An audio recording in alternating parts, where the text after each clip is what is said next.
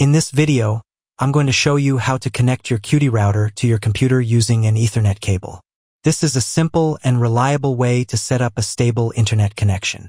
Find the Ethernet ports on your router, which are usually labeled LAN.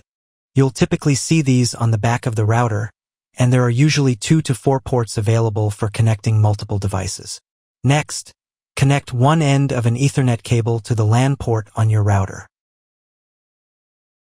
Connect the other end of the Ethernet cable to your computer's port, typically found on the side of laptops or at the back of desktop computers. Your computer should automatically detect the connection. If it's not working, check to see if your router is turned on and set up correctly. In the video description, you'll find a tutorial on how to optimize your Cudy router for improved performance, along with other useful guides.